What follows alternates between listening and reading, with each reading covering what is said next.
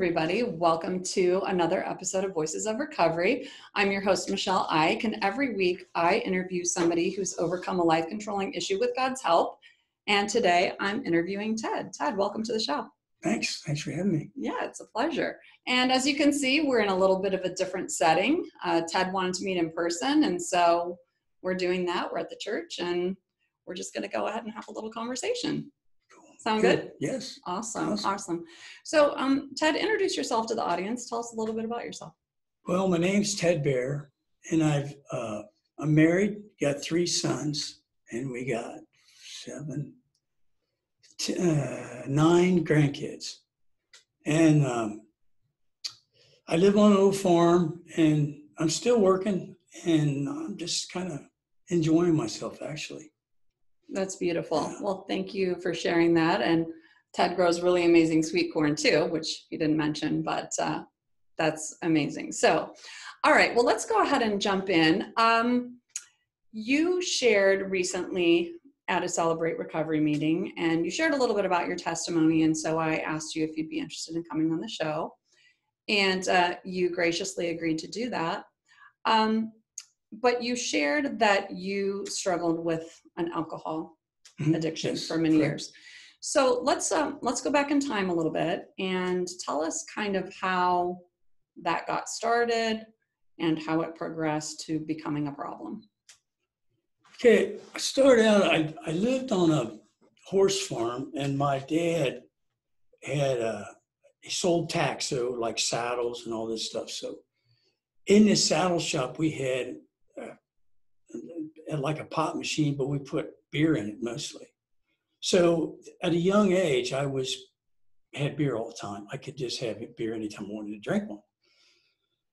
So it was just kind of accepted, I guess, that everybody just went along with it. But but really, as soon as I started drinking, I knew there was something different, and I couldn't nail it, but I knew there was something going on. Well, it was probably when I was about 16 years old. We used to camp out all the time. We would take our horses with us and camp out overnight. Well, we snuck a bunch of beer back in the woods. And we were carrying it over this gate, and we dropped a whole case. And there was like 3 of them left. And I drank like 2 of them. And I knew right then that all my buddies didn't think nothing of it, but I was the one who was grabbing them all to drink. And I knew from that point in my life that I had a problem. Okay.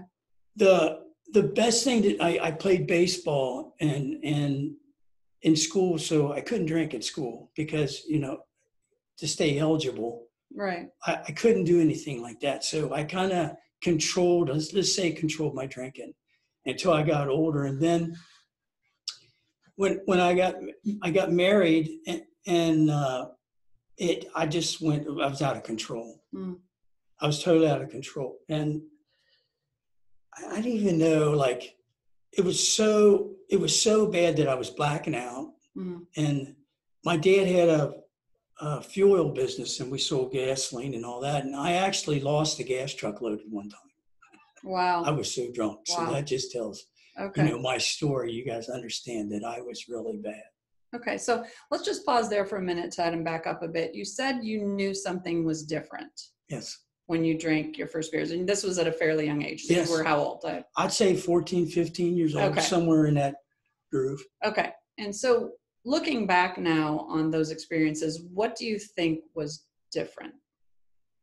Well, I hear a lot of people say that they drank because they watched their parents drink so much and stuff like that. And I disagree. I disagree with all that, because that's a cop-out for me to say that I drank because of my dad. My dad never made me drink anything. I drank myself. Oh, okay. So my dad was not in the picture at all. But I could just tell when I felt different when I drank versus when I didn't drink. Okay. And I really can't nail it. I really wish I had something to tell you that I do, but I don't. I don't really know what it was, but I know there was something. Okay. And you bring up a good point, because I think a lot of people want to blame something or someone. And there are definitely different things that happen to us in life that can lead us to the choices that we make. But at the end of the day, there are choices. Right. Right. Correct. And so that's a huge part of recovery, is accepting responsibility for your own choices. Yes, maybe these things happened when we were younger, and maybe they were horrific things, and we don't want to make light of that at all. But the question is, what am I going to do about it? Correct. Correct. So do you think the difference was that you were an alcoholic, that it affected you differently? In other words, a lot of 14 and 15-year-olds drink, right? They experiment with alcohol. They sneak a beer or whatever when they're getting it for their dad, or so I've heard. But, maybe the difference for you was that you really couldn't stop. I mean, it wasn't just a beer or two. You mentioned that it led to blackouts. It led to problems. Absolutely. Yes. Okay. And then I would say I'm going to quit every day. And then by the end of the day, I was back doing it. Okay. So, okay. Yeah. So it was definitely causing problems in your life, probably with relationships, with work. Yes. You lose a truck. That's kind of a big deal. I lost my first wife left because she said I drank too much. Wow. And which was really hard because I had 3 sons, and that put me in a mess. And I realized at that time that I had to stop or I would lose my sons all forever. And I didn't want that to happen. Yeah, those are some very high stakes. But I want to share something that's really important that everybody needs to hear, is that when I was going to quit drinking, I knew a guy that I drank with for years that quit. And I would run into him all over. And we used to buy these huge beers that were in these big tubs. And then he would just put iced tea in them. So when he had iced tea in them, I checked his cup all the time. For a year, I checked this guy's cup. Okay. So what I want people to realize is that there's people that watch you when you get into these programs because they need help. And they're not going to come right out and ask because they're watching what you do. And I watched this man for a year, and I watched this man change in a year. Wow. So what I did is I played a lot of softball, and I traveled all over. So I was at a tournament. I said, I'm going to drink 1 beer and I'll be all right. If I just drink 1, I'm good. Right. Well, no, I don't know how many I had. And I went home and said, that's it. I'm done. Okay. So I called this guy up. That was on a Sunday night. I called this guy up and he goes, I'll take you to a meeting right now. And I'm going, I don't have to go today, but later on in the week. So I went Tuesday night, and it changed my life. Without a doubt, it changed my life. It was, I just felt comfortable sitting there that I knew they were like me. And I never had that before. Wow.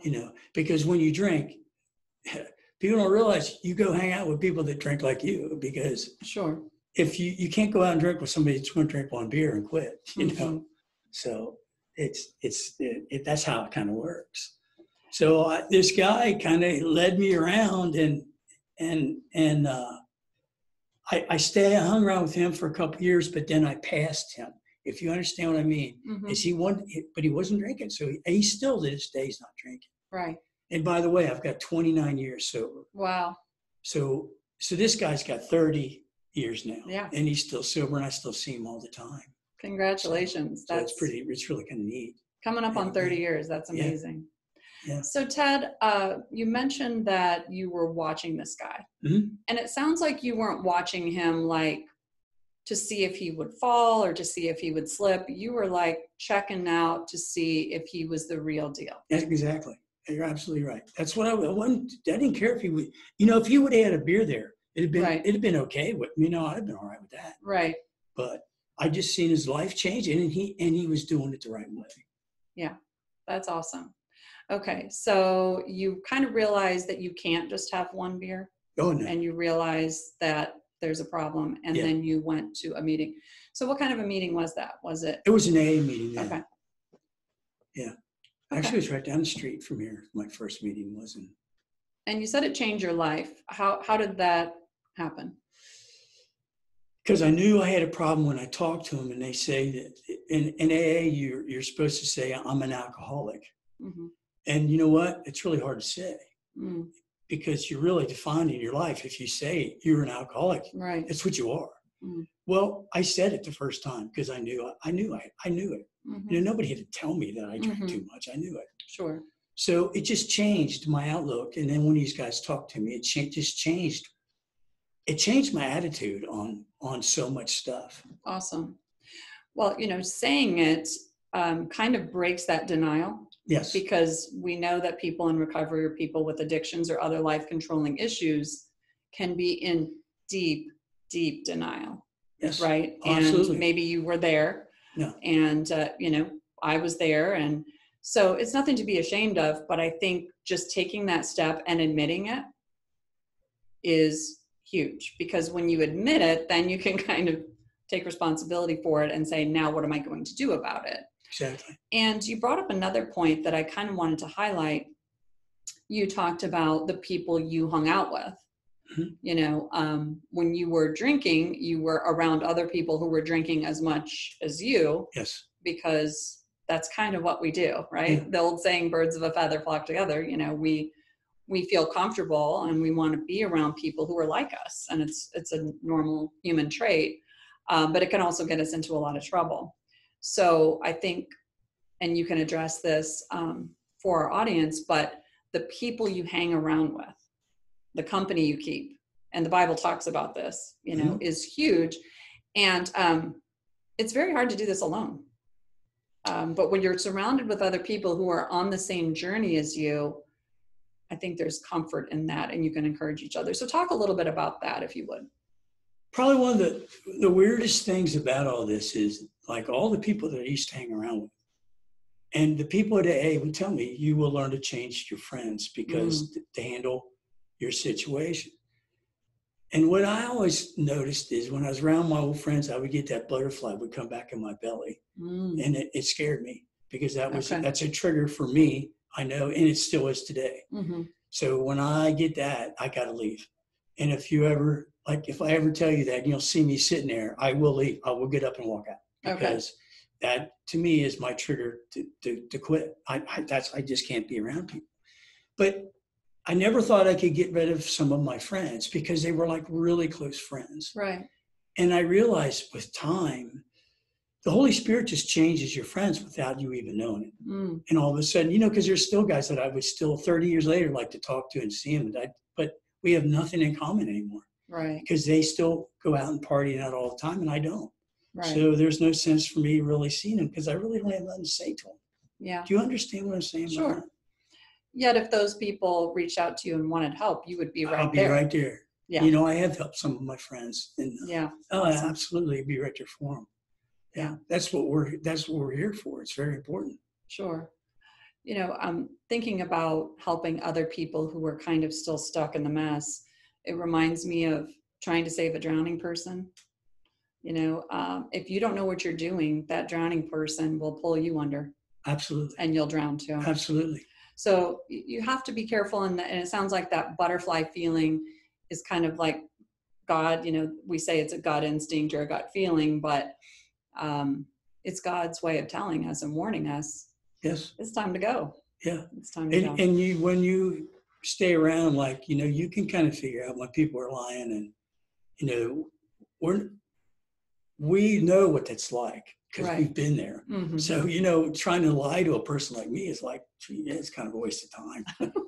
Yeah. Because I'll just go, okay, whatever. Right. We'll just walk away. Right.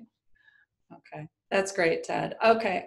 So when I heard you talk, you recalled an incident where you were in a bar and I think you'd been sober for 5 years. Yes, about 5 years. Yeah. You were sober for 5 years and you went into a bar and you were going to get drunk. Yeah. So, I can't believe you remember that like that. Yeah. Yes, it's true. And really the strangest part about the whole thing is the bar's gone now, but I never hung out. It was on the other side of town. Mm-hmm. I never went over there, but I went right to that bar and went right on in. And like I was telling you, it had the old phone booth in it. And I called somebody and it in a phone booth? In that phone booth. I called We somebody. don't do that anymore, do we? I haven't seen one in years. But. No, especially like this. This was really a cool, like all wooden one inside this bar. Okay. So nobody could even hear me talk inside. So I got a hold, I tried to call two of my sponsors, couldn't get a hold of them. So I called the next number, which I had is a woman, and I called her. And she said, well, why don't you wait till I get there? And I said, well, I can't wait that long.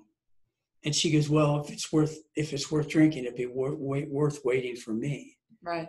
So she said, you go out to your car and just go out there and think about stuff and pray. And I'm going, okay, I don't really got the praying stuff down yet, but I will go out in the car. When I went out in the car, the urge was gone. Really? Yeah, it was gone. I didn't want to go back. I didn't go back in at all. I just drove off. Did something trigger the trip to the bar after 5 years of being sober, or you just yes, triggered it, but I don't really know what it was. Okay. It was like a light came on, and I was following that light. It's the best way of putting it. Okay, so she gave you good sound advice. Yes. You spent some time in the car, and you kind of realized, what am I doing here? Yes. Awesome. Okay. Another thing that you mentioned when I heard you speak, Ted, is you said that you couldn't find God. Right.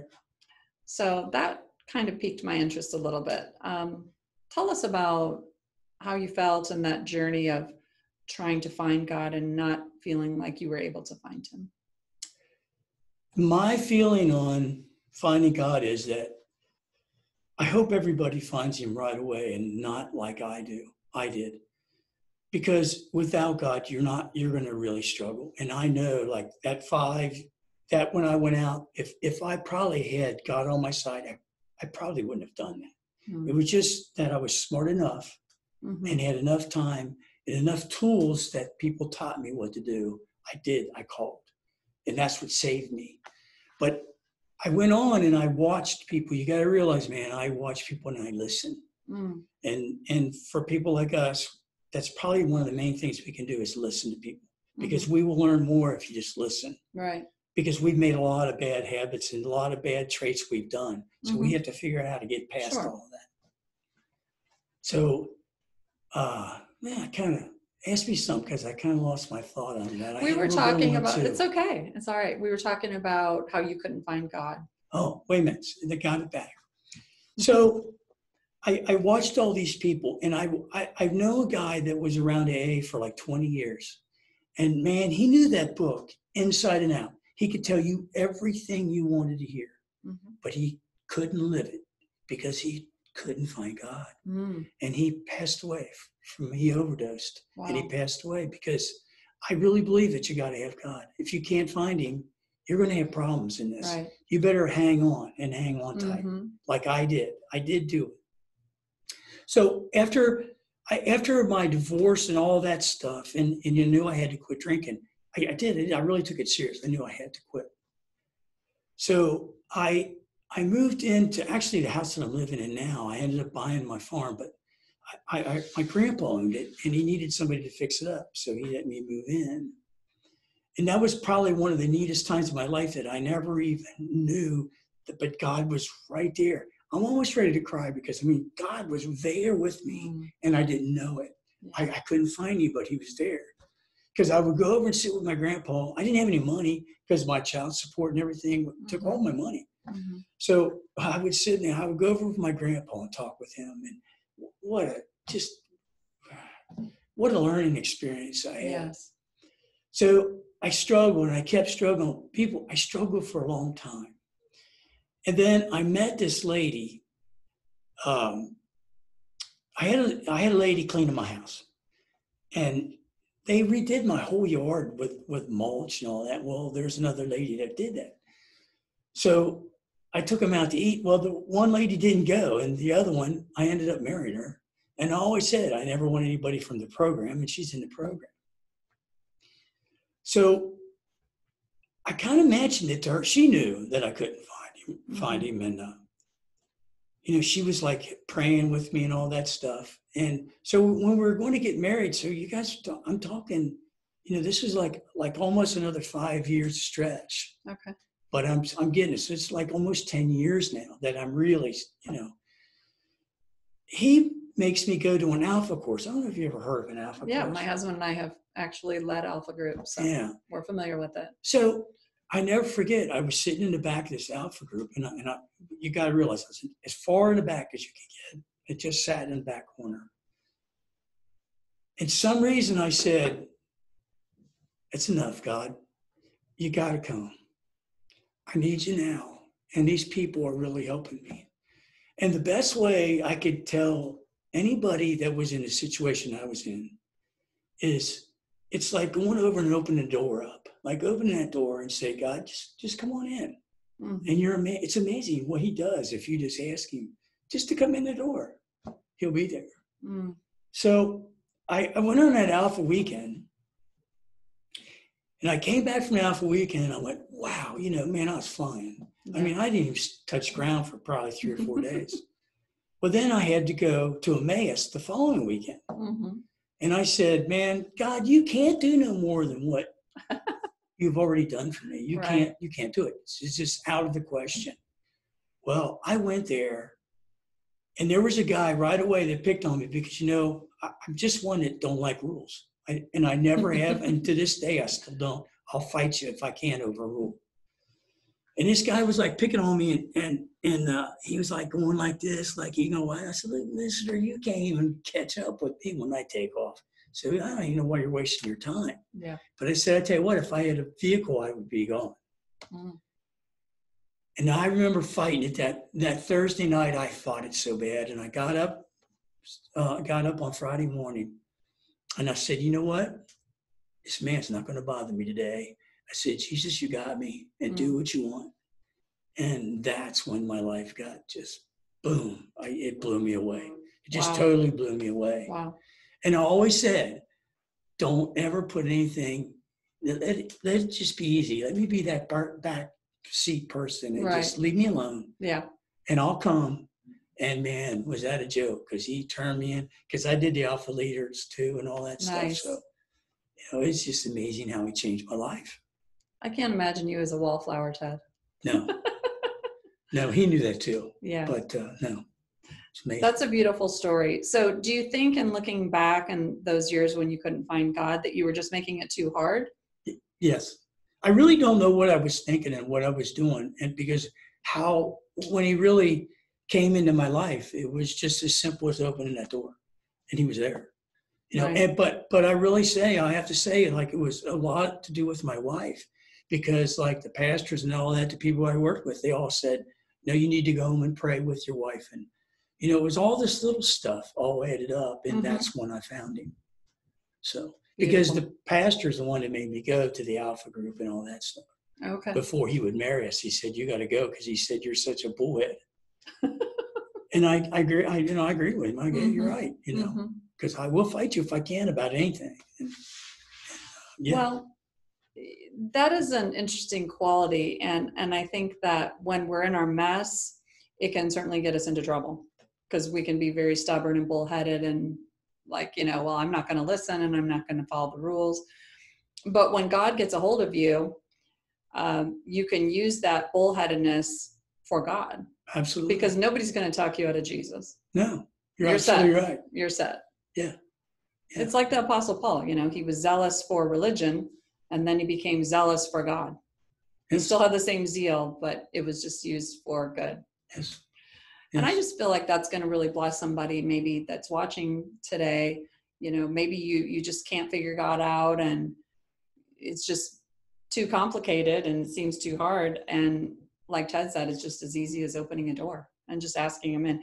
God is a gentleman. Sure he is. He won't bulldoze us and force himself on us, but he's waiting with anticipation for us to simply ask him to come in. And then that changes everything, right? Oh, yeah. So as I mentioned earlier, you were speaking at Celebrate Recovery, and you're one of the team leaders for the Celebrate Recovery. Mm-hmm. And I watch you, and you're very real. You're very compassionate, and you always start off by reminding everybody that we don't judge.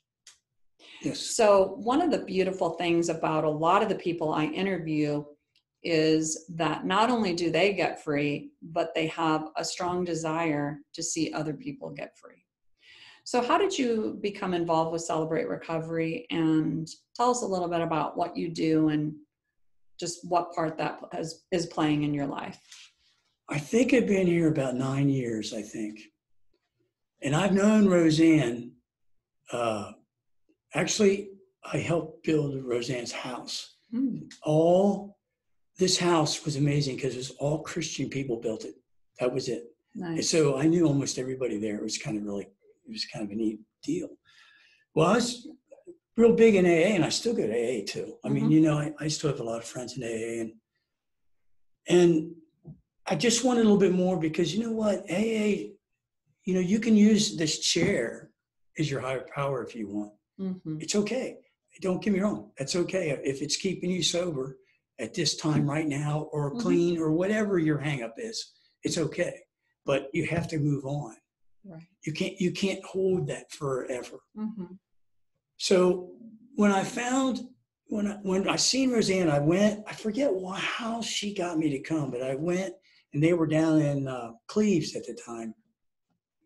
And I went down and I seen the hope because Jesus was there. The hope was there right out front.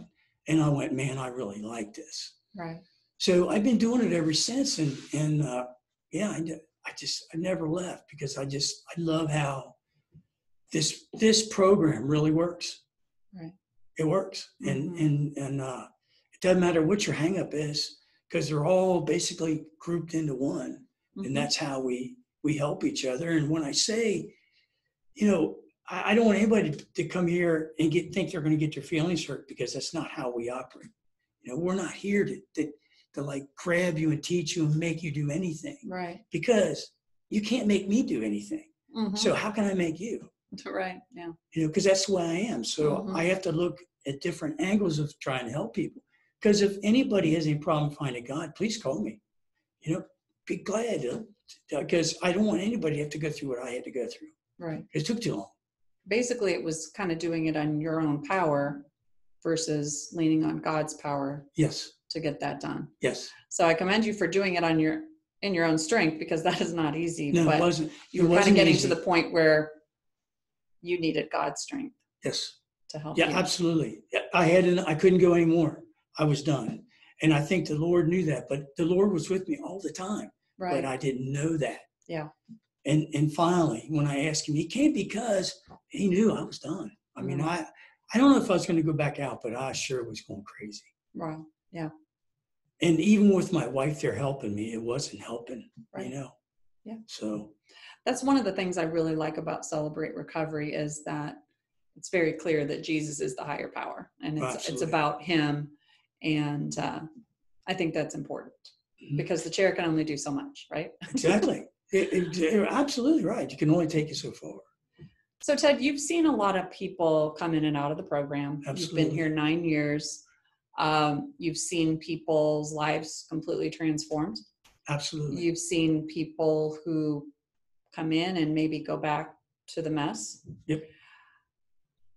What is it about the people who are successful? Or maybe I should ask, what are they doing to make sure that they move forward in their recovery and don't go back to the hurt, the habit, the hang up, which is whatever it is. Recovery. And guess what? We all have a hurt, habit, or hang up. So everybody could benefit from coming, right? Not just a quote unquote addiction. But how are people, in your opinion, successful? I think first thing you got to be is it's in your attitude on what you want to do. Because if you have a bad attitude, you're probably not going to make it. One thing that I like to tell people that I think is really important is, if you're just starting, if you guys are, whoever's just starting right now, take a piece of paper and a pen and write down things that you want to see happen in a year, things that you want to see change in your life, the good or the bad, however you want to put this stuff, how you want to see the bad things change too. And write it down. And in a year, hide it or whatever somewhere and keep it and get it out in a year. And you will not believe what happens. And I'm telling you that the Holy Spirit will bless you way over anything that you got put down on that piece of paper. It won't even be close. You'll be in a whole different a place than you think you would be in here. But it's in your attitude. And you got to keep an open mind. It's like, you got to learn how to listen to people. I think that's probably one of the other main ones. It's your attitude and listen, because you don't know. I remember when I started going to AA meetings, I was saying stuff one time and the guy told me, shut up. Yeah. And I looked at him and he was, shut up. You don't know what to say. You don't know nothing what you're talking about. So just don't talk. Just listen. Wow. And it worked. And you know what he told me? I said, man, you know what? You make me mad. I'm about to go back out drinking. And he goes, you know what? It'll keep you sober this weekend if you keep your attitude right. Wow. He says, because if you're mad at me, it's okay if you're mad at me. I don't care if you're mad at me. But as long as you stay sober, he said, I'll keep you sober by just being mad at me. It worked. Wow. You could have gotten offended and taken off. But I think being teachable is another thing, not only listening, but being teachable and open to what God has to say and what others have to say. And one of the things another thing I like about Celebrate Recovery is the people are very real, they're very genuine, and they're here to support each other. And that is a beautiful thing. Yes. All right. Well, Ted. I just want to add one more thing to that. Please do. When the scary part about all this stuff is when we think we've got it figured out. And we don't. You never get this thing figured out. I wish I could just hand you a diploma and say you made it, but that's not how this works. And when you slack up and think that you've got it all under control for yourself, look out. You're in really bad situation. You better get on the phone and get to a lot of meetings, because that's where I watch a lot of people drop, is they think they got it and they don't. Right.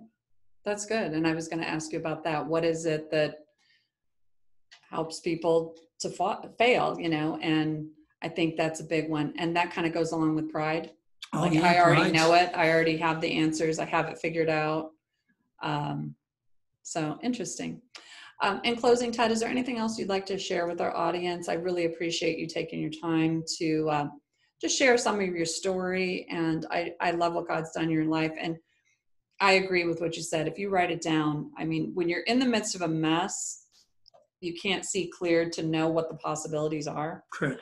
If you would have told me 10, 20, 30 years ago that my life would be where it is today, I would have said, you're sorely mistaken. But nothing is impossible for God. No. He can do exceedingly abundantly more than we can ask for, imagine, or even think about. And if you just stay connected with him, wow, amazing things can happen. But do you have anything else to share as we end this session? Well, to end the way you were saying this, it's kind of funny. I would never, ever think that I would be sitting here talking to you. And I hope everybody just listen and try to figure this thing out, and just get help. There's people like me all over that will be glad to help you. So, right. And just pray. Find God and pray. Just keep praying all the time. That's probably the best advice I've got. Amen. Just something as simple as asking for help is huge and can be the beginning of things turning around. And not everyone is local where we are, but if you get on the internet and type in Celebrate Recovery, you can find a local Celebrate Recovery, probably at a church near you or something similar. So Ted, thank you again for coming. Thank you. Because when you do this, it helps me just as much as it helps you guys. Right. Because it brings everything back into my mind. And so it makes me stronger with what I'm doing, because we all have to stay strong. And you know that we have to stay strong. Absolutely. Well, in these days we're living in, just with a lot of uncertainty and a lot of fear, we can get in our head about our challenges. And then we have a conversation like we did today. And it's like, wow, remembering 10, 20, 30, 40 years ago, ooh, things are good, aren't they? Things are very, very good. They're not perfect, but one day they will be. Yeah. And that's exciting. Yes, it is. So thank you, Ted, and God bless you. Thank you. God bless you. Thank you. And I want to thank everybody for watching this episode of Voices of Recovery. We're creating a safe place where people can go to get support and encouragement on their journey with God. And if you're new to our page, please give us a like or a follow. We'd love to have you so that you don't miss any of this content, because I interview somebody every week. And I'm so glad to have Ted here with us today. And stay tuned for another episode of Voices of Recovery next week. And if you feel led, share this out or host a watch party, because I believe that there's somebody that you know who needs to hear what Ted has to say. Thank you again for watching. God bless you, and we'll see you next time. Bye-bye. God bless.